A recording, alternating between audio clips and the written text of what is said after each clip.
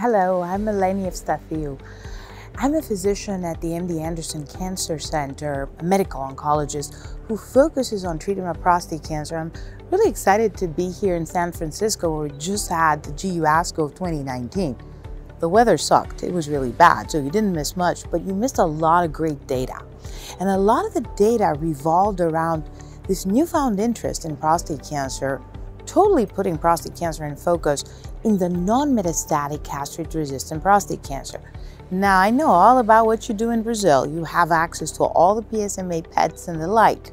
You're very privileged and fortunate, but we don't have that in the rest of the world. We're not like you. So essentially, all of these trials that have been presented since last year, focusing on what we call non-metastatic or M0 castrate-resistant prostate cancer, have one common feature. They didn't use PET scans. They didn't use whole body MRIs. It was all about old school bone scan and CAT scan. Please keep that in mind when you actually think about defining prostate cancer that is called now metastatic. It means that the bone scan and the old school CAT scan is negative and the PSA is going up.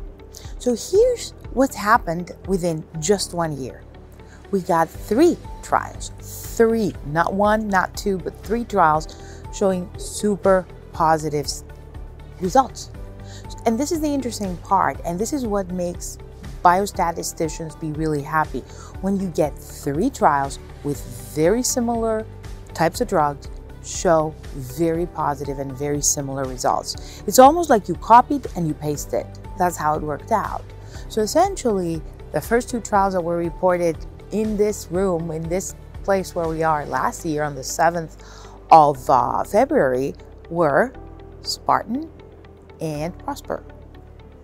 Spartan is a trial that was considered a new agent a year ago, apalutamide, which is a second-generation anti-androgen that targets exactly in a similar fashion the androgen signaling axis like we know with enzalutamide. It also has the potential to cross the brain barrier. So we saw the data of last year comparing use of apalutamide in this setting, the non-metastatic, versus use of placebo while the patient remains on LHRH analog. The data was very impressive to favor increased time to metastases, metastases-free survival for the use of apalutamide. Since that time, though, a lot of the secondary endpoints have evolved. It's a little bit too early to say that survival is there yet, but it's coming. And we know that metastasis-free survival correlates and may be also used as a surrogate to overall survival. But interestingly, since that time we saw that the drug is safe. There are some minor side effects. It does concur with a higher level of quality of life and does not create any deficit to the patient who's on it. And also we saw a very, very important point that was updated yesterday.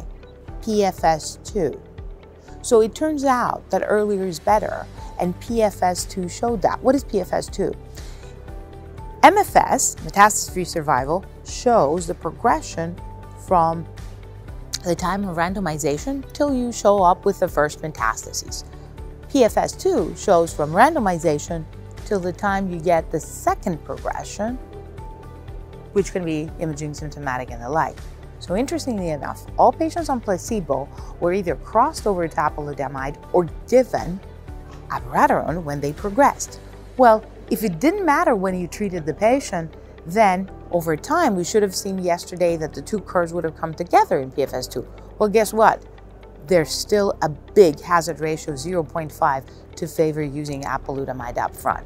So this is phenomenal. This is the first time we've seen this prospective validation of treating earlier being better.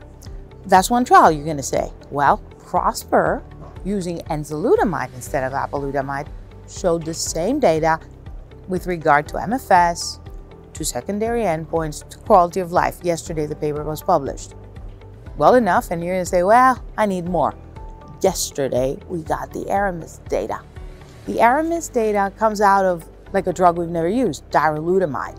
It's a little bit different than apalutamide and enzalutamide, but still an anti-androgen of the second generation.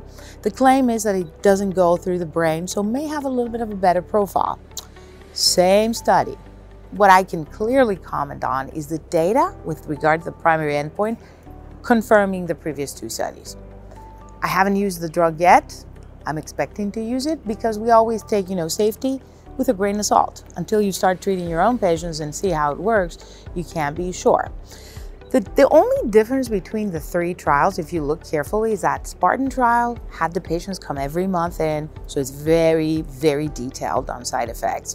Prosper was every 4 months, and the same with ARAMIS, every 4 months. So monitoring becomes really important in real life because our patients are usually not superheroes like the ones who go on trial. I think we're going to learn more in the coming year and this year, and I'm very excited to share this update with you from San Francisco. Thank you very much.